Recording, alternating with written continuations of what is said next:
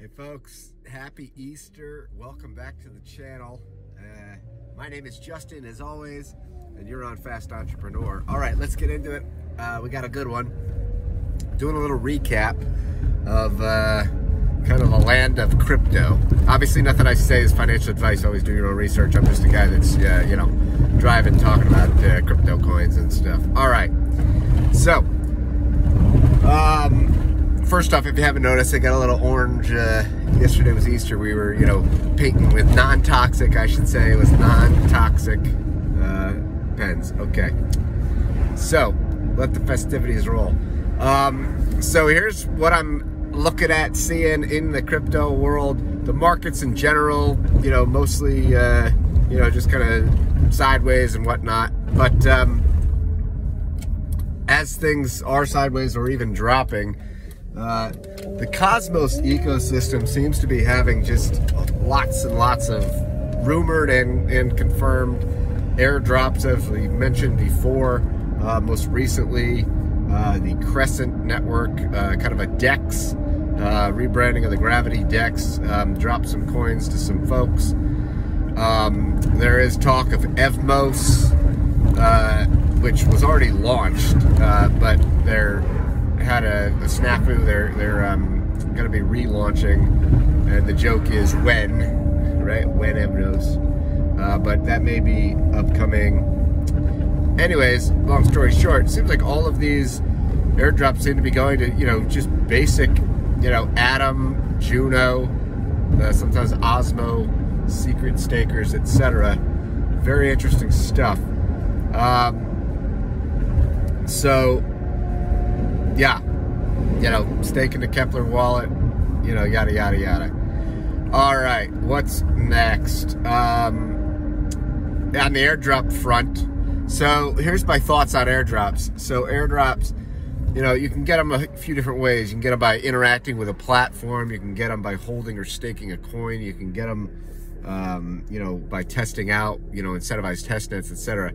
So I'll kind of break these down. The incentivized testnets, what's interesting is, basically you're trying this stuff out, these platforms out before they actually go live, and you're trying it out for free, right? It doesn't cost you any real money necessarily to do this. So, you test it out, they give you some fake money, and sometimes you gotta, jump through some hoops, take some screenshots, whatnot. Sometimes it's not too bad.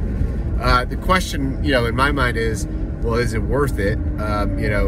Sometimes they don't tell you how much, or what will even be rewarded. So you don't know what you're doing, or if you're just, taking all these actions just for the hope. But that's part of that game. But, test nets, especially on bigger projects, lots of potential, could be worth it, multiple wallets, etc. Others, we've got staking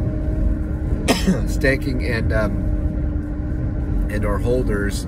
I think this is pretty self-explanatory. Like I said, we've seen in various ecosystems, some ecosystems like Cosmos seem to be a little bit more active. Maybe it's just because they're newer, or because of how they're rewarding just members of their community.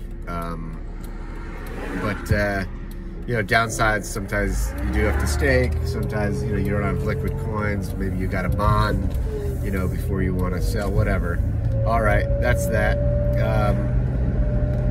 And then others just trying out their platforms. So like, for instance, right now, I don't know when you're watching this, but I think this goes until the 19th. But, this is just, there's always this stuff out there. So it's, it's just a matter of calculating to see if it's, what's right for you. But like, take a platform like Open Leverage, where apparently they're providing like, up to 5x or whatever trading, it's a BNB thing. But it looks like they're going to be rewarding, folks that are using their platform.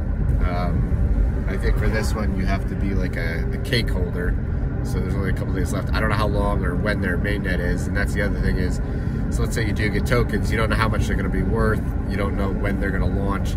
You also got to look at vesting schedules, not only of your own coin, but also of like the team, and et cetera, et cetera, et cetera. What else?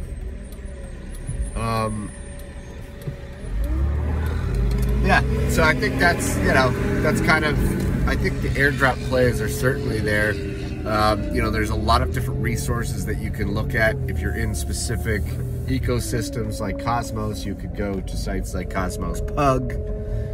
You could check out Uplink. You could, you know, Cosmos.uplink.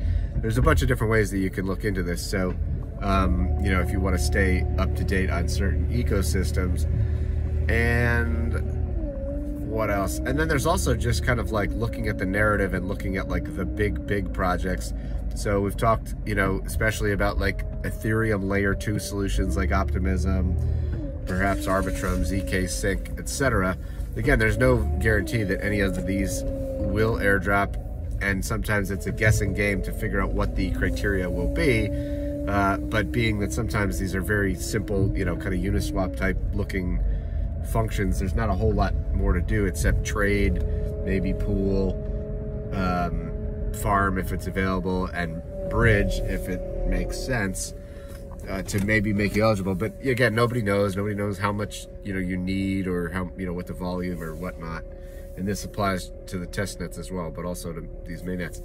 But the reason that, you know, focusing on some of those is that the size of these potential, just because these are, you know, very large potential market, you know, cap projects, you know, that they may be worth your time.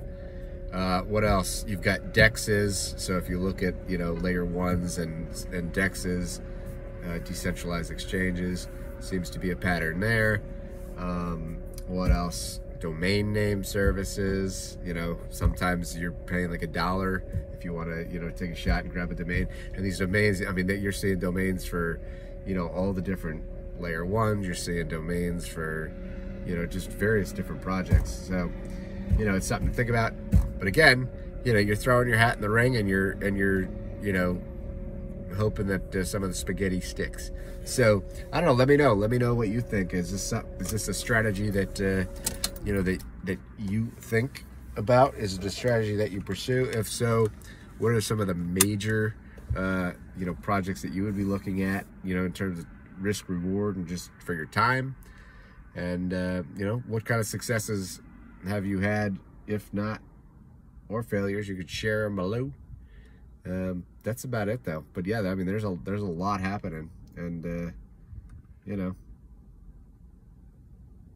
it's up to you. It's up to you. All right, I gotta get moving. So anyways, folks, peace. I hope this video helps.